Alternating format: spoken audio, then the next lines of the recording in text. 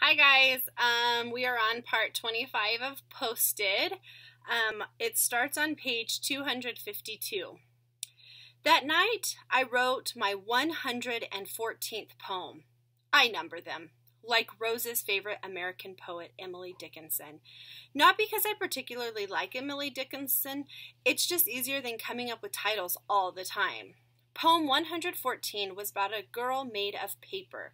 She flies on the currents of the wind, going wherever they take her, aimless and free, not caring at all what the people down below even think of her, if they can see her, or if they even believe she exists, until one day she gets lonely and looks at the bright orange circle in the sky and imagines it's the eye of a giant, and she imagines that the giant is just as lonely as she is. So she flies toward him. But it's a mistake.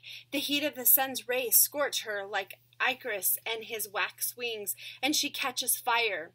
The paper girl turns to ash, 1,000 tiny pieces scattered, and all of her is suddenly blown in different directions, sent to all ends of the earth, so that she can never be whole again. Because she's not a phoenix, she's just a girl who got too close. When I finished, I tucked it away with the rest of my poems, shoved underneath my bed with one pair of dirty underwear. The bet. The swollen purple pimple of the school's ongoing war of words came to a pus-filled and potentially explosive head the day Dee Dee almost got dunked. Before that, it had stayed mostly on the page, or in our case, the yellow square. But there was always the possibility that words wouldn't be enough, that somebody would push it one step further. Dee Dee Day, which isn't really funny, I know, but looking back, all of it, Rose, the catch, the game, the notes, they all seemed to be building to that moment in the boys' restroom and the downhill slide that followed. There was no way of knowing it at the time. No portents of doom. No crows circling overhead. It wasn't raining frogs. It wasn't raining at all that Wednesday, just overcast and cold like it had been all week. Everyone coming to school with pink ears because we are too cool to wear hats. The only thing strange that day was that Wolf didn't show up. He wasn't feeling well and convinced his mom to let him stay home. At least that's what Rose said when she met him by my noteless locker that morning. He texted me this morning to let me know. He didn't let me know, I said. I'm letting you know, she said. I shut my locker. They were almost all noteless now, thanks to Principal Whittingham's proclamation and the darting eyes of the sweater-clad authorities prowling the halls. The open-field warfare had vanished. The number of notes decorating the halls dwindled from hundreds to dozens. Like the cell phones packed away in clear plastic tubs in the front office, the stacks of notes were tucked in the bottoms of our backpacks. But the war was far from over. The sticky notes were still a perfect weapon, secret and sectant, but you could tell the rules were changing. The volleys and retorts, once restricted to 3-inch squares, spilled back over into conversations. Shouting matches could be heard down the hall. You'd go to watch and see how two kids yelling at each other about who said or didn't say what until a teacher's voice hollered at them to get to class. The notes had brought out the worst in us. And some of us weren't all that great to begin with. I do wonder if it would have gone differently if Wolf had been with us that day. I know it would have gone different if Bench had been. But I'd barely even seen him since the catch. He had stopped taking the bus in the mornings, and I'd heard he was hitching a ride with David Sandlin, the team's tight end, whose father dropped them off on the way to work. It made sense. They only lived 2 blocks apart, but he only lived a few blocks from me, too. When I did see Bench in class or in the halls, his reaction depended on who he was with. If he was by himself, he'd stop and would talk for 2 minutes about nothing in particular. Which is to say, not Wolf or Rose or where he sat at lunch nowadays or why he lied about going out to dinner with his family. Because these weren't 2-minute conversations. If he was walking with someone else, though, he would just nod, which was my cue to just nod back. We were still friends, the nod said, but things were different now. Which is a shame, because had Bench been with us, I'm pretty sure Cameron Cole and his buddies wouldn't have done what they did. At least I hope not.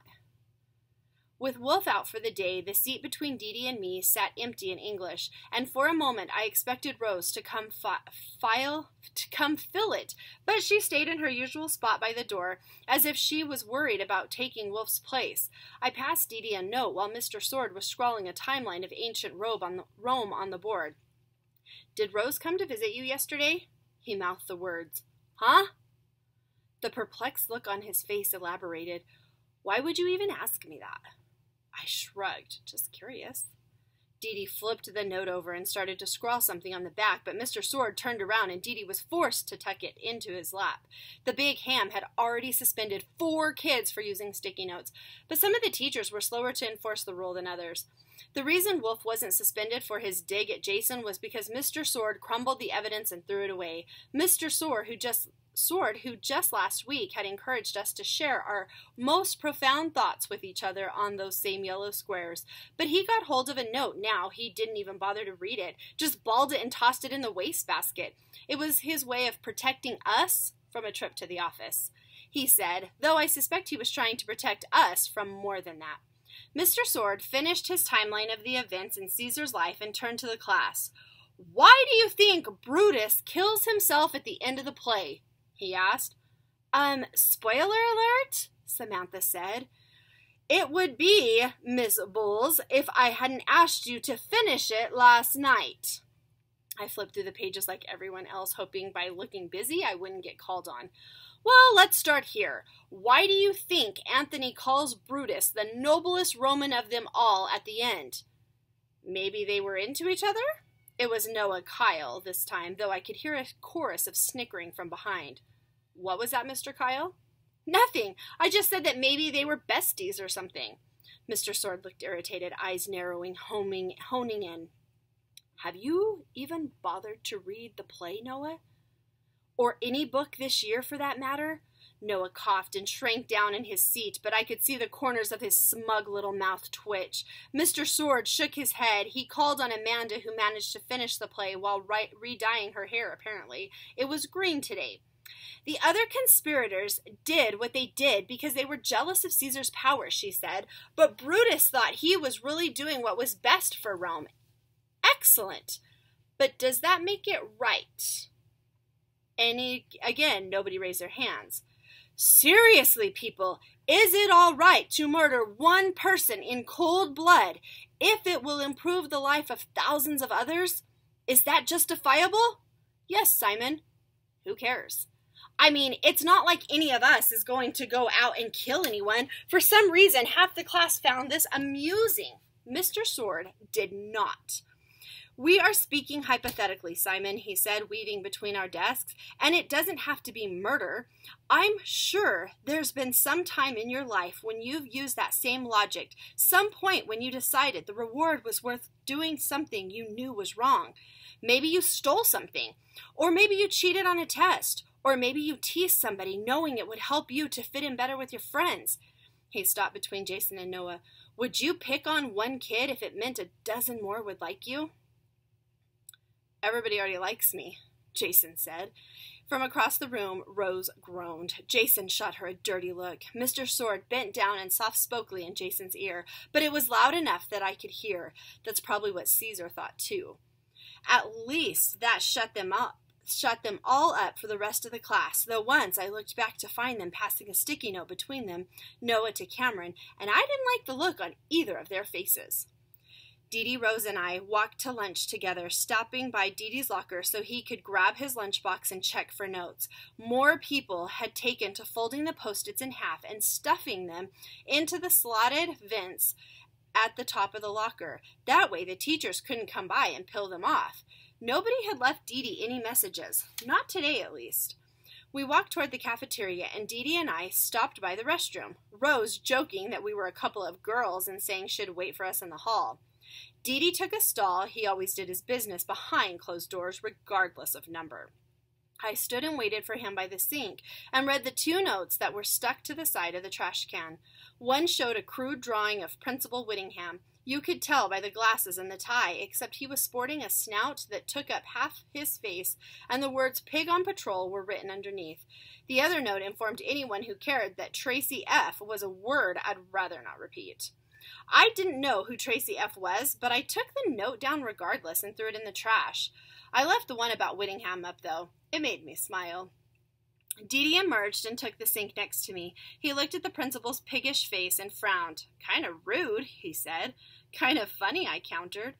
"I guess," Dee Dee said in that way that lets you know he doesn't agree in the slightest. I almost regret starting it now, the whole note thing. He spoke with the resigned sigh of a superhero laminating the fact that he has to go save the world yet again.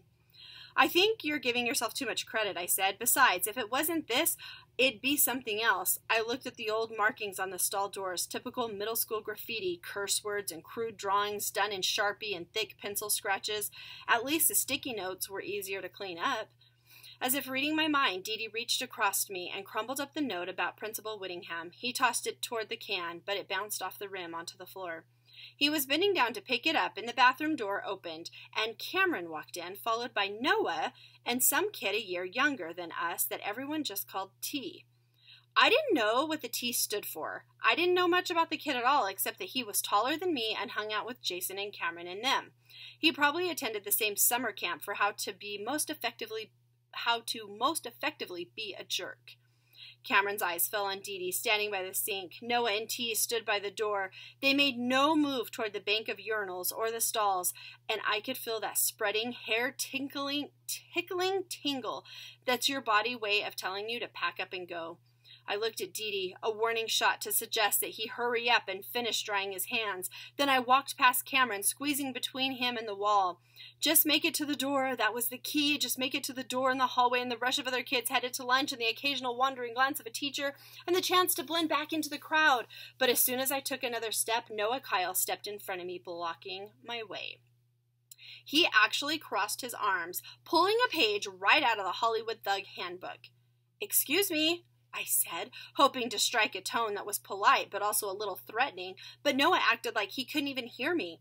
I tried to sidestep him, but he matched my movement, continuing to block the door.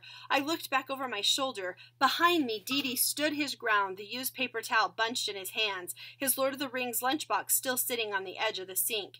Cameron stood in front of him, between us, blocking Dee Dee's way. He held out his hand. "All right, Aardvark, let's have it." It was a name they'd used before, close enough to Advik to supposedly be funny, though I never heard anyone but them laugh at it, ever. They also called him Apu sometimes, because it was the only other Indian name they knew. Sometimes they would get a giggle. There'd already been one sticky note telling Dee Dee to get back to the Quickie Mart this week, probably left by one of these guys. Cameron snapped his fingers, then opened his hand again, right in Dee Dee's face. Dee Dee handed over the used paper towel. Cameron swatted it to the floor. "Not that, dummy! Your good luck charm, your little geek cube. Hand it over. I want to see it." He meant the die. Dee Dee's special die. Dee Dee flashed me a look. The meaning was obvious. Oh, crap. This was a given. But also, how does he know? Everyone knew that Wolf was a piano prodigy and that I wrote that one poem, but we had always kept that die to ourselves. Dee Dee's lips moved, his mouth working, but no sound came out. "Just back off, Cameron, all right?" I took a step toward him, but as soon as I did, the kid named T came up behind me and put a hand on my shoulder. I shrugged it off, but it popped right back, squeezing this time. Everything seemed to be escalating much too quickly, veering out of control, at least out of our control. "I just want to see it," Cameron said again. "You keep it in your pocket, don't you? I'm sure not going in after it." The boys behind me laughed. "He'd probably like it," Noah said. "Probably," Cameron said, keeping his eye on Dee Dee, "just like his friend Et tu Papel." T still had his claws dug into my arm. I could get free if I wrenched hard enough, but I hadn't figured out how the step after that. If Wolf were here, it might be different, would at least be even. But as it stood, it was 3 against 2. If Dee Dee and I even counted as 2. "Come on, I just want to see if it's true, then I'll let you go." Dee Dee looked at me and I nodded. Sometimes it was just easier to give them what they wanted. Usually it was just a laugh at your expense. That's probably all this was, too. Dee Dee dipped 2 trembling fingers into his front pocket and fished out his ebony die with the gold emblazoned dragon on it. He held it up. "There," he mumbled. "Happy? Okay, head to Schoology."